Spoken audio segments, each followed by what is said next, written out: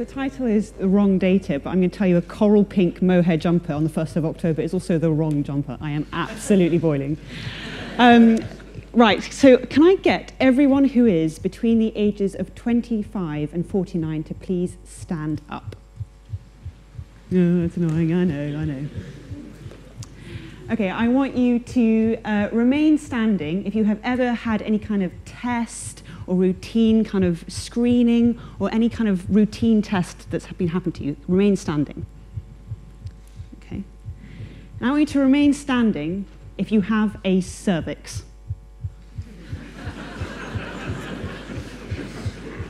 I've got some very good news for you cervical people. You have a significantly lower chance of getting dementia. You can take a seat now. I also kind of wanted everyone to stand up and be like, yes, I've got a cervix in the IAT. So if you're a wee bit confused, to be honest, I was as well. When I was looking at electronic medical records, and no matter which way I analysed the data, every time I looked at it, this really, really strong signal 20 years before people were diagnosed was, if you attend your cervical smear exam, you are way less likely to get dementia. And though whilst the rest of my PhD continued to look at electronic medical records, I spent most of my side time exploring why actually that was the wrong data set to be looking at in the first place. So just to take a step back.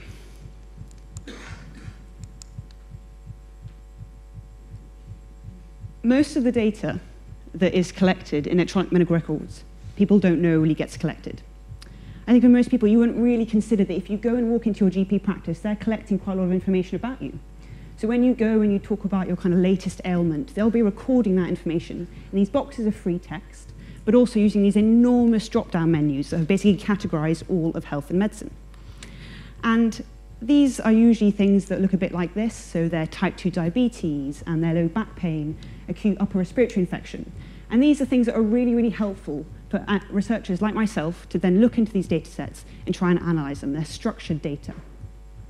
And we have this amazing privilege in the UK whereby we have an opt-out system, which means that actually people like me get access to your data, and that only doesn't happen unless you choose to opt out.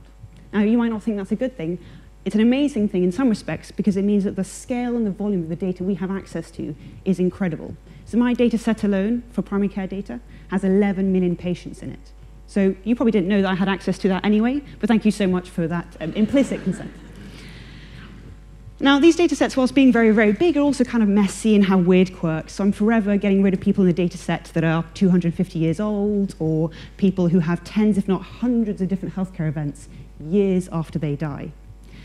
There's also lots of weird things that get coded in electronic medical records. And I don't know if any of you are into kind of perilous papier-mâché, but you can quite literally have activities involved in arts and handcrafts coded in your EMR. Depending on what sort of kind of collisions you're into, you can literally have pedestrian on foot injured in collision with roller skater, subsequent encounter coded. If you're particularly clumsy, don't worry, you are represented in the electronic medical record. You can have walked into a lamppost, subsequent encounter. And I think my absolute favorite, and this is, you can kind of imagine that all the people that come up with these disease ontologies are kind of sitting around the table at the end of the day. You know, they're really late and wanting to pick their kid up from ballet, and they've had a few too many beers. And they're just saying, you know, we need to make sure that we've represented all animal kingdom events. I know, we've missed one. Struck by an orca, initial encounter. So these are all the things that can be coded in your electronic medical record. And by and large, obviously, those sorts of codes are not regularly used. But as a researcher, I take data like this, and I try and find any early signs and symptoms and patterns of dementia. So as Siddharthan really beautifully, eloquently, and saved me a couple of minutes of time, described dementia, one of the big issues is that by the time you're symptomatic in terms of the symptoms that we really associate with cognitive decline, like memory loss, like change in behavior, like agitation, that's almost too late. So my PhD looked at whether we take the patients who have dementia, and we take them at the symptomatic stage. If we look back maybe 10, 15 years, what are the symptoms of the pre-symptomatic patients? What is that kind of 10 to 15 years prior to diagnosis dementia phenotype? And so I get data that quite literally, this is a synthetic example, but quite literally looks like this, and it comes in spreadsheets, and it's anonymized or pseudo-anonymized patient data. And I take these data and I do various different kinds of data science analyses. So I'll do things like network analyses, and you see these on Twitter where you have these like nodes and edges zooming around the page. And so in this case, nodes are the disease, prescriptions, symptoms, procedures, and the edges and the number of patients that have different types of diseases. And by visualizing the whole pre-diagnostic period of dementia as a network, you can try and find the links and interrelations between these different types of symptoms. Another type of analysis I do is using the same framework that Amazon uses. So you know that you bought a seed. People like you also bought a pot. You can use that framework, but to predict the next kind of healthcare events. So I do, people like you had an X-ray. People like you then had a depression diagnosis. People then like you had a depression medication, and then you can ultimately predict dementia. So I really kind of throw in the kitchen sink of all data science methods at these data sets to do this really exploratory analysis about what the whole 20 years prior to dementia really looks like. But no matter which way I analyze the data, this just kept on coming back as a signal. I just thought, bloody hell. And I was looking for some really interesting physiological biomarker. And I just kept on getting this one. And as a data scientist, I'm not amazingly good at actually giving clinical insight. I'm there to predict things very, very crudely. But after speaking to various doctors and epidemiologists, it became abundantly clear of what this random little diagnostic code was actually telling us about early dementia. And it's the fact that people who attend their cervical screenings are by and large of a much higher socioeconomic status. So really, by picking up whether you attend your screening or not, you're just really picking up a latent variable for socioeconomic status. Now, we know that if you are by and large healthier, by and large better educated, by and large a more activated patient, you're probably just generally going to be at less risk of some of these very, very chronic, highly comorbid diseases like dementia. But we've also heard today in slightly different ways at numerous occasions, and Mark explicitly said it, is that our healthcare isn't really that much made up by our actual healthcare. Our health is made up a little bit by things like the NHS, the drugs we take, the scans we have. It's about 25% our genetics, which by and large we can't change, and the one that's kind of really prominent in dementia is the ApoE gene. But the rest of the kind of 2/3, what's that data? So that's the data that's called your social determinants of health. And that really is that what makes you you is where you live, who you love, what you eat, where do you work, what you spend your time doing. Now, the slight difficulty is there's literally thousands of researchers like myself who are using clinical data sets to predict clinical outcomes, which is fine, but you're kind of, in some respects, almost using data that's a bit too late to fundamentally predict the next disease. So as the further I got back in the dementia, pre-dementia cycle, I thought, well, the data is getting sparser and sparser, and the signals are getting more and more spurious, and we're kind of running out of data. And so I thought, well, where can you get this social determinants of health data? And so alongside my PhD, I've spent the last couple of years interviewing any CIO, CDO, CTO of consumer data companies who'd be willing to talk to me. I'm a kind of data person. I don't really do conversations. So the qualitative research was like a big leap of faith for me. But it was absolutely fascinating and terrifying simultaneously. So by consumer data company, I mean any company that basically collects data about an individual. So these could be banks, these could be shops, these could be digital streaming devices, basically any company that is in some way digitizing the information that people give. And there were kind of three groups of people when I asked them, are you doing anything with your data when it comes to health? And the first group was like, no, that's ridiculous. We're a bank. Why on earth would we have anything to do with healthcare? That's an absurd question. GDPR is too relevant. Don't waste my time. Fine.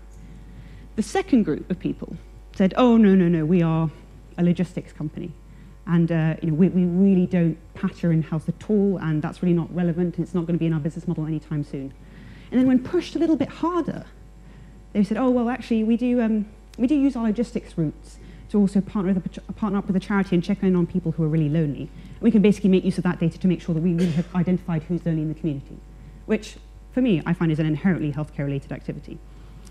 And the third group, and I think this is something that we should both be very excited and quite concerned about, is companies, big, multinational in some cases, companies, that were explicitly linking their data, sometimes not in a consented way, with electronic medical records, which basically means that any variable that a data company is collecting, when linked with an EMR, all of a sudden becomes a digital biomarker. So what does that mean? It means that the random, spurious bits of activity that is collected in the digital ether all of a sudden has a clinical representation. And one of the examples that was given was a mobile phone company. And they found that they could very, very accurately find clinical correlates with these kind of seemingly random passive bits of data collected on your mobile phone. And they could very, very accurately predict different types of mental health crises. So cervical smear is a kind of meaningless, somewhat meaningless biomarker in some respects. It's one of these new digital biomarkers because it's in an EMR, but it doesn't actually represent what it's saying it represents. But nevertheless, it really, really beautifully correlates with a diagnosis of dementia. But this could just as easily be the pattern of movement from your mobile phone, and it could just as easily be the song genre you're listening to. And what's, I think, very interesting is that those companies that are explicitly trying to draw the link are doing it largely behind closed doors. I really struggle to find any papers published in the open. There are plenty of papers and studies that mimic the data collected by these companies. They will say, download an app, we will be able to track and use all the passive data from your mobile phone, and we'll be able to run a trial. Great, but if you go to any of the mobile phone providers, they have that on bank already. And I'm a kind of frugal person. I like electronic health records because they're there. Yeah, they're messy, yeah, you can be struck by an orca in them, but they're there. And that's a really beneficial and valuable thing to be able to do, is to be able to take data that's collected as a byproduct of routine activity. Because by and large, when we're looking to predict diseases, we don't really know what symptoms, what features we need to be using in order to predict those conditions. Because if we're using the ones that we think are very symptomatic with the condition, in the case of dementia, things like memory loss, funnily enough, doesn't appear 20 years before you're diagnosed because it's a late-stage symptom. So what will the health data organizations of tomorrow be? Companies take so much of your data to then sell you back things that you don't really want or need.